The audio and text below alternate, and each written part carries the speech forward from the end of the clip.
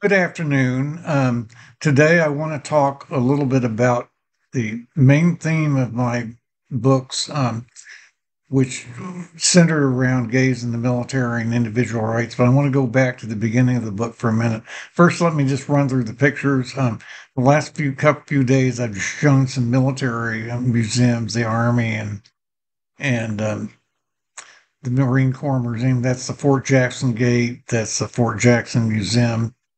That's the Army Museum at Fort Belvoir, open to the public. That's the Marine Corps Museum in Triangle. And there's a picture of me in the Marine Corps Museum. So I just wanted to get that out of the way. And um, let me turn to, I'll also just bring up, we're talking mainly about this book, the first one, which came out in 1997. But let me turn to the Roman numeral 13 in the introduction of the first book. And I'll just read one paragraph at the top of page Roman 13 in the introduction. My central question on personal values is this: do we believe in the principle that every adult person is totally responsible for himself or herself? I guess that would be themselves now, but this objectivistic notion would limit the responsibilities of government to consequentialism. That's an important word, consequentialism. Individuals, through their own conduct and performance, would become their own moral agents. That's personal agency is real important to me. Any individual will, in principle, be held accountable for her actions, regardless of biological or circumstantial parentage. When may an individual rightfully set her own personal priorities, and when should she consider the recognized and established interests of the family and the larger community first? And notice how in 1997 we often use the female pronoun when it could be both. That was a common courtesy then. That's just kind of interesting. But and also I'm going to be at the watching the clips, so there are I can't see anything at all. That's the ISO glasses. That's just something that's coming up. Um, I'm going to run through this outline, and I read that paragraph. What we're talking about is what we normally call classical liberalism, which is distinguished from libertarianism. Liberalism basically says that individuals can define their own individual purpose in life and own agency as long as they don't disturb others. But individuals might have some collective responsibilities, paying taxes, for example. And we'll get to sometimes other kinds of service. We'll get to that in a minute. But an individual's moral character is sort of subsumed by their own overdependence on privileges that they inherited. That can undermine their agency, and whether they can earn what they have with their own labor. Now, labor could be very liberally interpreted. Day trading is labor because you have to know what you're doing to do it successful, and you're helping discipline the market if you do it well. As long as you do it legally, you don't have insider information. So it can be very wide interpretation of what legitimate work is. But it's better to earn it yourself than to simply inherit it through a family. That's an issue for me. But the main thing about this is that you're defining the individual primarily by their own results and their own personal agency, what they achieve on their own, rather than, or what the individual, what he or she achieves, rather than by what they achieve by belonging to an identity group. In other words, we're ignoring the whole idea of oppressor versus oppressed. And so, again, libertarianism refers to reducing government, extreme reductions in dependence on government, particularly federal government, trying to get rid of taxes, trying to get rid of income taxes, particularly trying to privatize all services and let the market drive all services. And generally our experience with liberalism is that it doesn't work as well with some things like healthcare to do that, and maybe some other things, maybe help governing climate change, exploring space. There are some things that we do have to do collectively with government, and normally classical liberalism accepts that. But the idea that an individual like me should be expected to belong to a group or a tribe, that is toned down and de-emphasized. And then this sort of drives the storyline of the first of the three Do Ask, Do Tell books, the one that came out in 1997 when I moved to Minnesota. Um, my own experience, has focused on my own individual rights when they created tension with others and with the cohesion of the family or whatever group I was relating to, and when in turn that group, for example, the family or tribe or anything, could then in turn face external adversities or limitations down the road. Now the big thorn in this, of course, is, I think, the biggest issue is conscription. Now today, selective service registration is required for young biological males. I think it's something like 18 and a half to 25. You'd have to look that up exactly. But it's been required since 1980. It's been required against 1980. We had the draft during both world wars, and it wasn't questioned very much. And during the Vietnam War, it was a big issue. Before, when Kennedy took office in 1961, I think there were deferments for married men and men with children. I'm not sure, I can remember exactly how it worked, but those went away. In 1964, Kennedy, or Johnson, actually said he wasn't going to send American boys to Vietnam when he thought the people that lived there could clean up the problems that were starting to develop. But of course, we had the Gulf of Tonkin, and we had the increase in combat in 1965, and that led to the draft, to his increasing draft calls over and over again. And so that's a lot of the history I cover in the book. In some European Union countries, there is male only conscription now. Female sort of conscription is being added to a couple of them. And right now we've got two wars going on. We've got Ukraine being invaded by Russia, and we've got Israel and Gaza. And so when wars are happening in other countries, even though they don't directly affect us directly, we aren't sending troops there. There's sort of an indirect pressure on our system. We have refugees maybe to take care of. The Welcome Corps. There are all kinds of other things that we might feel we should be expected in getting involved in doing.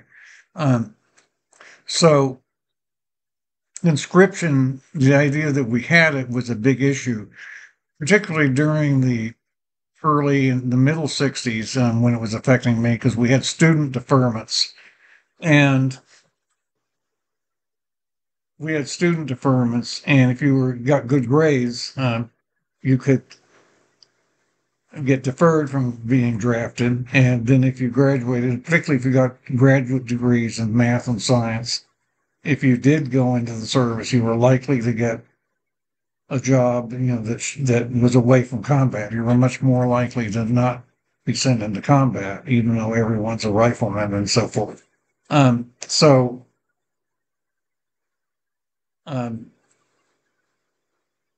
That was, well, why am I having trouble here trying to get this back? So that was a problem then.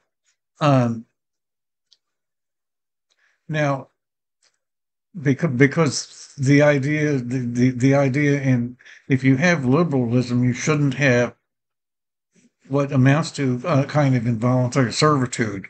But I think it's more that people have an inherent obligation to be able to face emergencies, to help others face emergencies. men had some sort of obligation when I was growing up to protect women and children, and women had an obligation to take care of the things at the home. Now, this is back in the 1950s, but that was the world I was living in. And so it was not considered you know, to contradict liberty if you were required to be subject to a draft. And so because that idea can still continue, we have, the draft was ended in 1973. In fact, Nixon ended the draft in 1973. And then we renewed, I think, registration later when Afghanistan got in trouble in 1980. And we've had the registration ever since. And Congress keeps looking at it. In fact, back in 1981, the Supreme Court ruled that male-only conscription wasn't unconstitutional. It was Rusker versus Goldberg. And more recently, it said it wouldn't rule on it because it thought Congress would take care of it. But Congress hasn't really done anything very recently. Now, the main reason I wanted to talk a little bit was that liberalism, was progressing pretty well in reducing inequities until roughly 2016, with when Trump ran for president and surprisingly won and so forth. And there are two or three basic reasons, but I kind of wanted to go through what I think really happened for this part of the video. If you go back to 2010, that was at the end of 2010. It's when we repealed Don't Ask, Don't Tell. Actually, finished the repeal in 2011. It was the time my mother passed away, and I got an inherited house, and I was sort of taking off in another phase of my life in 2011. I think Mark Zuckerberg had been the man of the year at the end of 2010. For time, he was like the connector. It was a good time. We had the Arab Spring. We thought that things were getting better and that the internet was going to open up everything to debate and critical thinking, and things would be much better. And for a while, it seemed like they were. But you started seeing some signs of a little bit of its craziness. I think the first sign that I noticed was actually on the right, and I'm sort of in this middle myself. So I think you can tell. But remember, in the summer of 2011, the debates over the debt ceiling with John Boehner and the willingness of hardline Republicans to subject Americans to very serious fiscal risks if they by basically changing the meaning of words when you talk about what the debt ceiling meant. Well, of course, the left changes the meanings of words now, but the right can do it too, and that's what the right was doing in 2011 with the debt ceiling. More recently, in 2023, we had another little fight, and McCarthy finally brokered a deal and then lost her speakership over it, remember? So both the right and the left have been playing this game. But around YouTube started becoming, video started becoming more important relative to text and blogging, more or less around that time, around 2010, 2011. And social media algorithms on Facebook people started getting Facebook and Twitter accounts, and then other things, WhatsApp and Snapchat, and eventually TikTok and a bunch of other things. And social media algorithms became efficient, and people also started to use smartphones and here's mine, and use smartphones in around 2012. Remember, we had the flip phones before, and then I think we also had the BlackBerry around 2009. I can remember you could get websites on the BlackBerry. I could follow Major League Baseball games on when I was out on the BlackBerry and see what was going on. And that's finally starting to get better. But I can remember that. But around 2012, 2011, 2012, it started to get much easier for people to communicate with each other on social media, on smartphones, as well as simply on personal computers. And then we started seeing, so algorithms started to push more extreme claims to get clicks and earn money. And the media tended to find more extreme content, particularly content that favored ideas on the left, tended to make more money, tended to be more popular. And then things started to get tense on the left. We had the Ferguson, Missouri, near St. Louis riots in August of 2014. It was based partly on some false information. But in 2015, remember, there were terrible riots in Baltimore in April, where the police, in this case, really were completely at fault. I actually went to the site of that in April 2015. Remember, we had had riots all the way back to Rodney King in the early 90s, and remember the OJ trial in the 1990s and how people celebrated when he was acquitted. So, we've had the problem a long time, but it was starting to get a little bit worse. Um, and the enemies of the country, going back to 9/11, we had been concerned about radical Islam mainly since about, since the end of since the attacks in September of 2001. And in the middle 2000s, they were still pretty serious. There were a couple of very serious incidents in France, you'll remember, in 2015. But we were starting to hear more about North Korea with their missiles and their threats that they could launch missiles all the way to the U.S. And there were some incidents like Wambler, remember, and then China and Russia were starting to get a little bit more unstable. So Trump articulated, the grievances mostly from the right, from the point of view of the loss of jobs of ordinary working people, particularly to immigration and to globalization. And some of that was overblown and some of that wasn't. The globalization, for example, we're way too dependent on Taiwan for semiconductor manufacturing for our own good. We would be a lot safer if we moved a lot of manufacturing back to the United States, to Tennessee and Austin, Texas, and Michigan, and just anywhere, that you can. We'd be a lot better if we did a lot more of our critical stuff and had more raw materials in the United States. In fact, we've been finding there have been some controversies about that over finding it on indigenous lands and so forth. At a personal level, we were finding that we could relate to other people outside our family lineages and even outside our own tribe and relate to people with other cultures and religions and other beliefs about sexuality and gender and so forth. We could do that, and it would be profitable, be very open in the way we accepted other people, rather than staying within having this idea of being within our own tribe. Now, Trump's surprise victory, I remember that day very well, would spurn more extremism on the left. You'll remember Brett Weinstein at Evergreen in Oregon, that controversy in 2017, the controversy over resegregation, and it was pretty messy. But in August of 2017, right before I sold my house, of course, we had that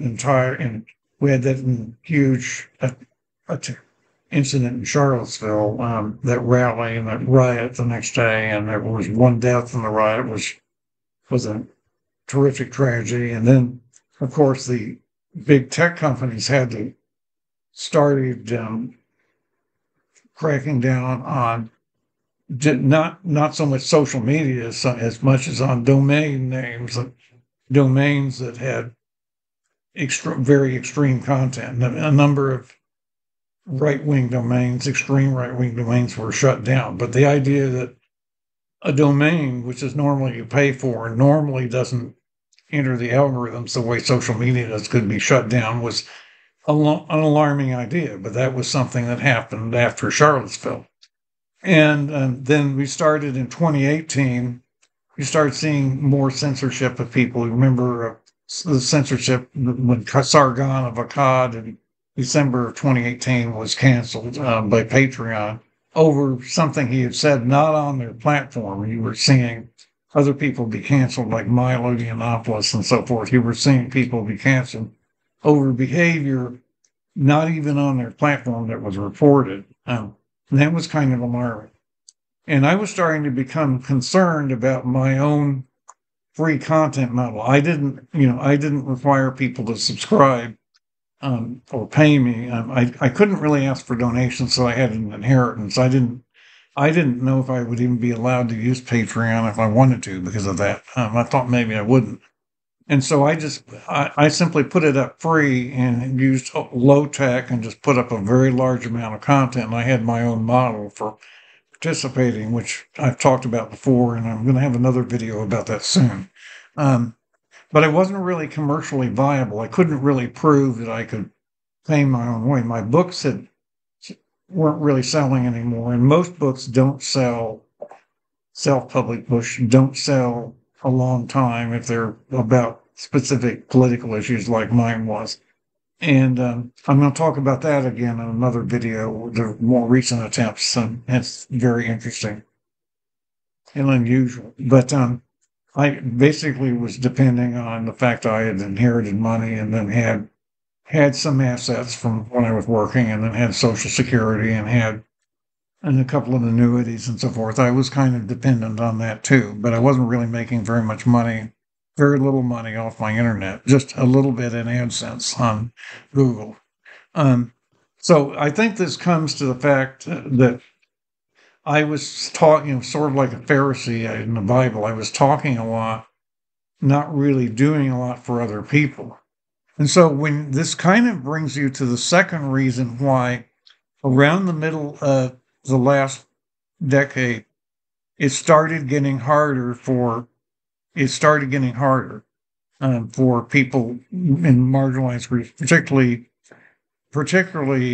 Black people and people, Latinos and so forth, to continue rising up. They had done very, very well for two or several decades, and now they were sort of reaching a dead wall and not continuing to improve their situation as much as they had been before. And one of the reasons is that I think it had sort of run its course. Liberalism, in a sense, had somewhat run its course in using the free market to help people improve themselves, despite the fact that many minorities were in media, many were in law enforcement, many had been elected to office and were doing very well. There were many left in bad, both in rural and in urban communities that had been experienced systemic oppression or racism or something in the past, and they weren't climbing up on anymore. Now, so there was the left was starting to notice that, so we were turning more to what you would call critical social justice theory, and the left was trying to present the problem is that if you were simply a member of an oppressor group, like white people, you were an oppressor. The left wasn't talking very much about individuals' own conduct, whether an individual could have earned the earn it idea, whether an individual could have earned what they had themselves. They were looking at what group did you belong to. And then they were starting to demand that you start fighting for other people, drop what you're doing and listen to their priorities. And that might even have become something if you were going to stay online. And then the reason number 3 was the 2020 pandemic, and people started losing their real world freedom to move around and function. Actually, they could stay online, though. The online part stayed up.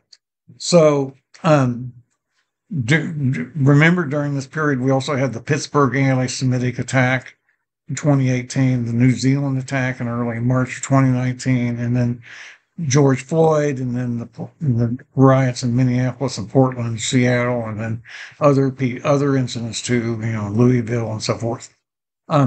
I wasn't really fully aware of the implication of critical social justice theory until during the pandemic, and I heard Robin DiAngelo talk about her book and started hearing more, about Abraham Kendall and so forth, started hearing more about the idea that you had to be anti-racist, that simply being colorblind wasn't enough. And then I likely wasn't as aware of the problem with gender identity. I saw it as something that was rarely happening, and that transgender was still something that was mostly with adults, and that adults could do what they want. I wasn't very concerned about it until around the latter part of 2021. I started hearing, even though this had been going on for a long time, I started hearing a lot more about it in the latter part of 2021.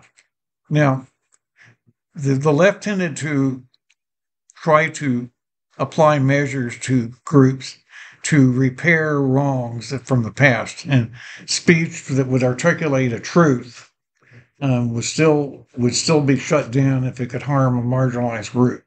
And that idea was more in play with the gender identity debate, which I'm not getting into now, but you weren't allowed to criticize trans activism because trans youth were a marginalized group.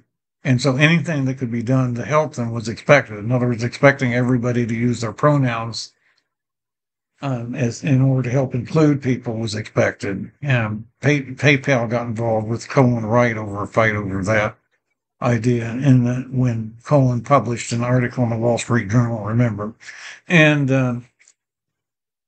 anything you were expected to participate in making things easier for marginalized groups, even at the expense of your own intellectual honesty and integrity. And that was something that was very determined, that was very discouraging to me. It started in academia all the way back in the early 2010s with speech codes and so forth, and it had moved into business with the sort of semi-compelled pronoun use and so forth. Well, that's all I'm going to talk about.